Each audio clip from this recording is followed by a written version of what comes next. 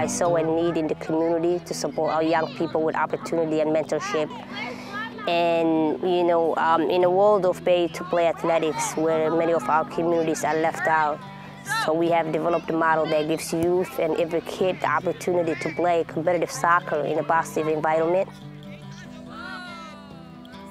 One of the big goals of Gustavus is to provide equal opportunity across all populations, including underserved populations. And so this is a great opportunity for us to bring in a group of individuals who might not have the access and hopefully turn it into a yearly event where they can continue to grow older and see themselves attending an institution like Gustavus.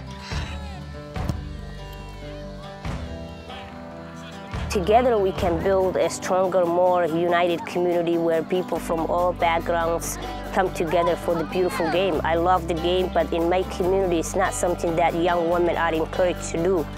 So, soccer has changed my life and has given me the opportunities to represent my community.